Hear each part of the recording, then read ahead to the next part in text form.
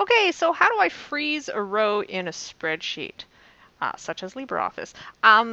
First of all, you may be wondering, what does freezing rows mean? Let me show you. I've opened up my factor approvals spreadsheet. If you want a copy of this, the link to download this file, the sample file, is in the show notes.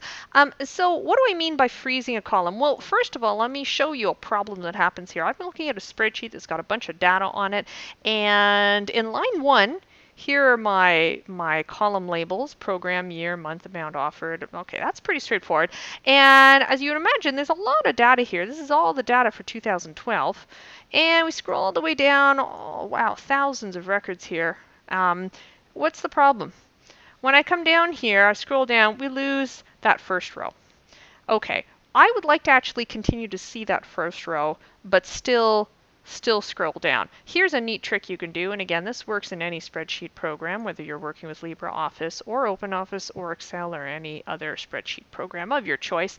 Here's where this is called freezing rows. We'd like to freeze this first row so that it doesn't move, so that then I can scroll down and, when I'm working all the way down here, I can look up here and quickly tell what the label is for this column. So this is how you do it. First thing you have to do is you have to, and this is a bit tricky, you have to position your cursor on the line below the line that you want to freeze. Or I should call it a row, really. You want to position your cursor on the row below the row that you want to freeze. In this case, we want to freeze row 1, so we're going to position our cursor in row 2.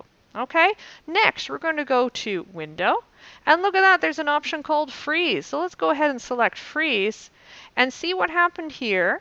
You probably noticed that this line is a solid line that just appeared here. Check out what happens when I start scrolling down. Ah, isn't that nice? So now I could go all the way down to the bottom of this spreadsheet and see at a glance Nautilus. What is that? Oh, that's the artist's name right there. Okay, Last Gang Records, that's the applicant name. Okay, and there's Business Travel, that's the program name. Isn't that cool? And that is how you freeze rows in LibreOffice or any spreadsheet. So I hope that was helpful. Thanks for watching, and I'll see you next time.